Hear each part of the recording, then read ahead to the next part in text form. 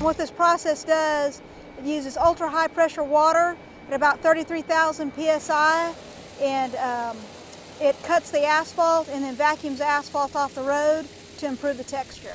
5 years ago, we had a research project that Texas Tech did for TxDOT to look at how to treat bleeding and flushing seal coats.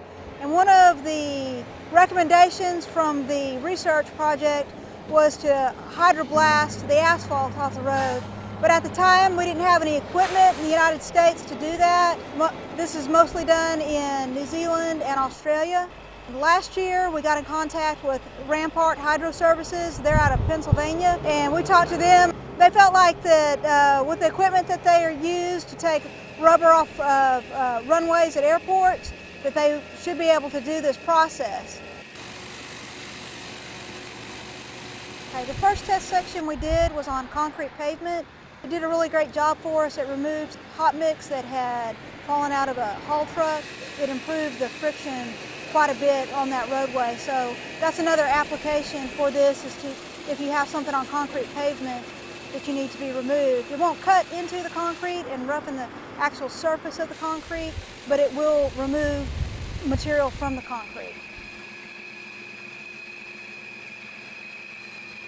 Today we're removing excess asphalt from a seal coat that is flush.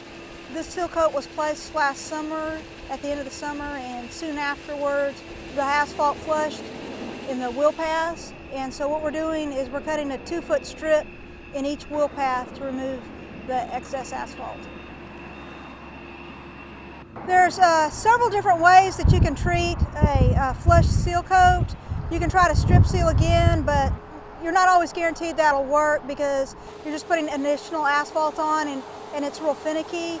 You could also level up with hot mix, but if you've got too much underlying asphalt, it will come up through the hot mix and cause it to rut. There's several different treatments we can do that are more expensive, and they're not always guaranteed to work.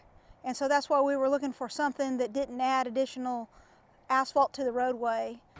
If you feel the surface before, it's fairly smooth where the asphalt's about even with the top of the aggregate. And now after this process has come through, we've cut about half the asphalt out from around the aggregate, which should improve the friction characteristics of the roadway.